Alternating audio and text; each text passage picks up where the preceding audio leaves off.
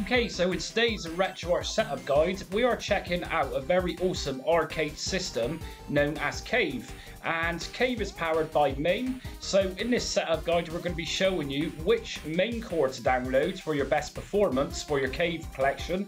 And we're also going to be showing you how to set up video settings, how to get the best image possible, as well as looking at some save and load functions where we can save our games and play back later from where we finished our game. So I'm going to generally give you everything in this setup guide, including how to import your games into Retroarch yourself. So check this one out.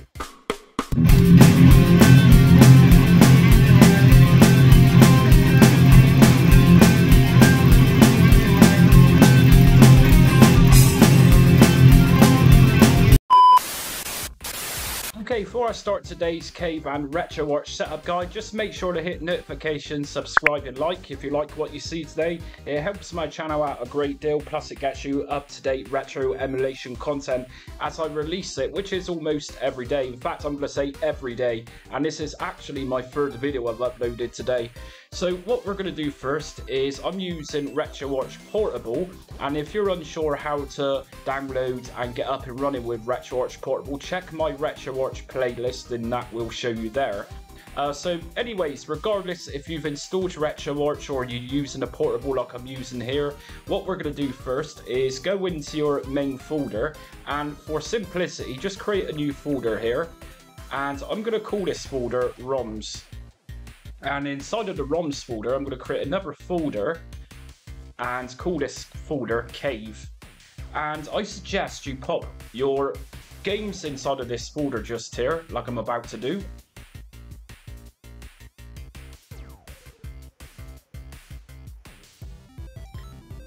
Now what we're going to do whilst they're copying into the ROMs Cave folder is that we're actually going to open up Retroarch. So of course your Retroarch is near the bottom just here, and it's the retroarch.exe, the executable. If you double left click on this one. Now I've gone direct into full screen mode. If you're still using window mode, I suggest you do what I'm about to do. So to change this from windowed to full screen, simply go to settings, video, full screen mode. If this one's turned off, turn it on and it'll refresh itself and reboot back into Retroarch. So what we're going to do first of all, as the games are copying into that directory that we created, is actually download a core. So a core is of course a miniature little emulator that works side by side with Retroarch. And to download the cores, it's going to be under main menu.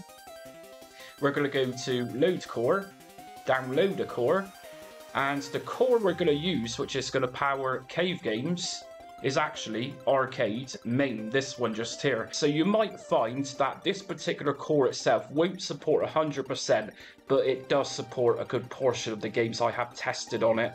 So we're going to download Arcade MAME, and as we can see, that's now downloading the core. We're about to get a hashtag, which tells us that that core is now installed. Now the next thing I'm going to suggest doing is actually importing your Cave games. So once you're inside of Retroarch, it's just a simple case of going down to a folder that it's going to create, and then you can easily access your Cave games. I set this one up the other day for a previous setup guide, as you can see. So to import, what we're going to do is obviously go to import content, and we're going to go to manual scan, content directory, and my Cave games are on my C drive. They're actually in a folder on my desktop in my Retrobat folder. So once we're in C drive, and providing you've got your games on your desktop as well, I'm going to go to users, and then name of my computer is Jamie, and my desktop is just here. Obviously if you've got your game stored in documents or downloads folder, then just match it or link it up with that destination. But for me, I'm going to go to desktop, and my Retroarch folder is just here. And I just created a ROMs folder inside of my Retroarch folder, and here's my Cave folder. So what I'm going to do is scan this directory, and if I press up or page up on my keyboard, I'm going to go to start scan, press enter, and if I come out, we can now see at the bottom just here we got Cave up here. So we got MAME and Cave, but like I say, MAME was a totally different setup guide I did. But we're looking at Cave, and here we are, and here are some of the games. So I'm going to open up one of these. So if we enter that, What I'm going to suggest doing, this is entirely up to you, is to set core association. So every time we open up a game within Retroarch, you get this annoying little prompt which asks you which core to select rather than booting into the game. So if we set core association, and in this instance I'm going to select Arcade MAME core, which I've just downloaded. Core set Arcade MAME. And what we're going to do next is just go up to run.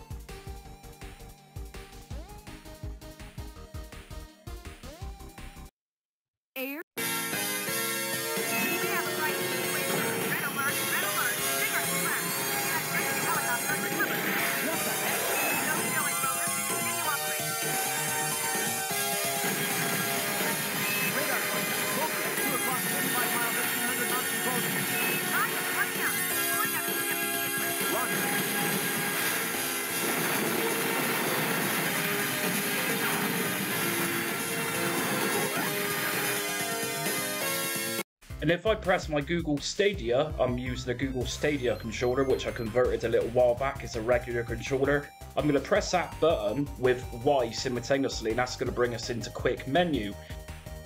So what I've done is just close the content, and that's brought us back. Now let me just remind you that every setting you make within Retroarch can be very forgetful, so it's important to go to configuration file and save current configuration. So I'm going to just save current configuration. If I come out of here, and what I'm also going to recommend doing is if we go to online updater, we can update installed cores. So if you've got many different cores on Retroarch and you've not updated them, then there's going to be developments and bug fixes, so it's worth doing that. So I'm going to just check out a different game, and we're going to look at some video settings after this. So we're going to run this, and as we know, I set the core association to run with this main core that I downloaded. So as we can see, we got more of a full screen just now. This looks like a 4:3 ratio. So let's start up the game.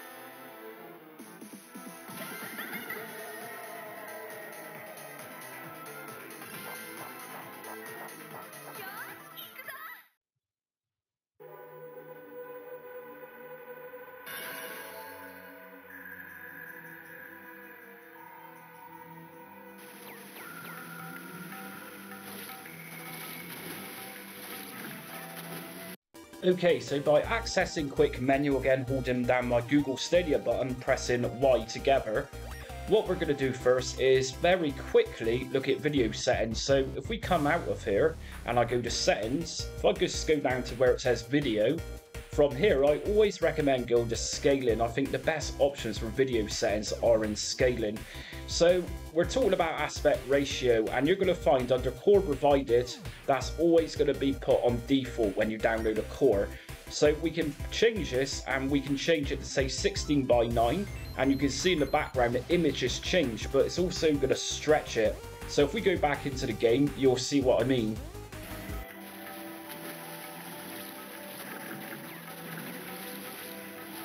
So some of you might like that slightly stretched. Myself, I think it looks a little bit too stretched. So what we're going to do is go back into scaling again. And I'm actually going to put this one back onto core provided. And we can go to integer scale at the top. And what this does is just slightly squashes the full size image, as it were. And it kind of condenses the pixelation, and it kind of mushes it into a bit of a blur. So let's just check this out.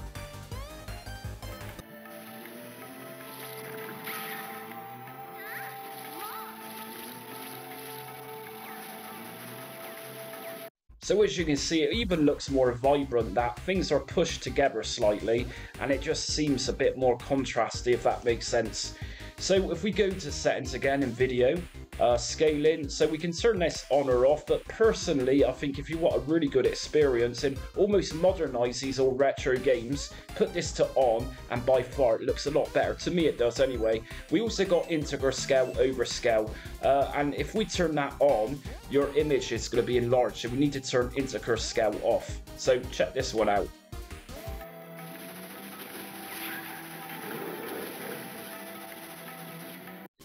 So again, as you can see, it's still taking away pixelation, it's giving it a slight blur.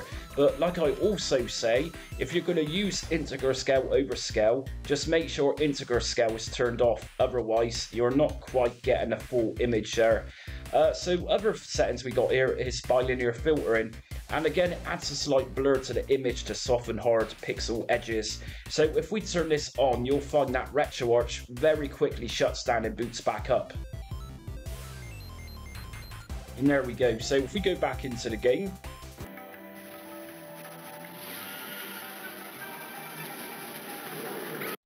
and there we go. And whilst we got bilinear filtering on, it's actually worth going back to aspect ratio and trying out full again. Now that it's not so pixelated, let's test this.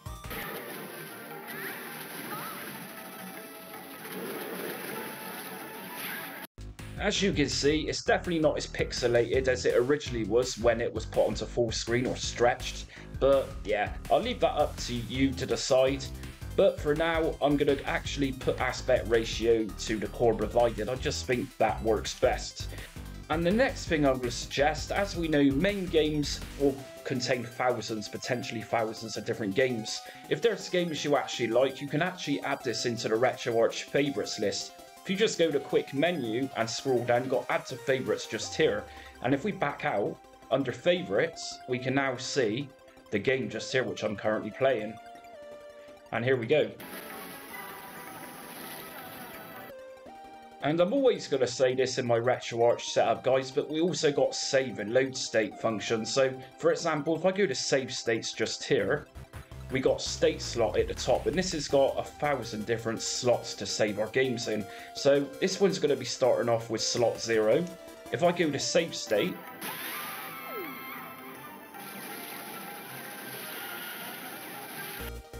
and then if I go to load state, pretty cool stuff. And whilst we're here, if we go to core options, manage core options, we can save our video settings per game or as a whole for all of the games that we're using this core for. So, for example, if we go to save game options, these video settings are only going to apply for this current game that we're playing. If we go to save content directory options, it's going to apply to every game using that core. So select wisely. I'm going to just go to save game options, and of course we got reset options as well if you just want to refresh everything to how it was. And if we just scroll down a bit further under quick menu, we got controls. If you're having issues playing games with your controller that you've got, then port 1 controls, device type, it's normally set to retro pads, but on the off chance this doesn't work, just use the keys on your keyboard, page up and page down, to access device type, and you'll likely see another option, and that'll work fine with your controller. And if you want to map out your controllers, under port 1 controls we can also map out controllers. So that's it for today's RetroArch in Cave and MAME setup guide. Like I said at the start of the video, if you like what you see today, make sure to hit notifications, subscribe and like so you don't miss any upcoming RetroArch content and other front-end emulation systems that I cover on my channel. Also check me out on Facebook, Instagram, TikTok and Twitter. But until next time, stay retro.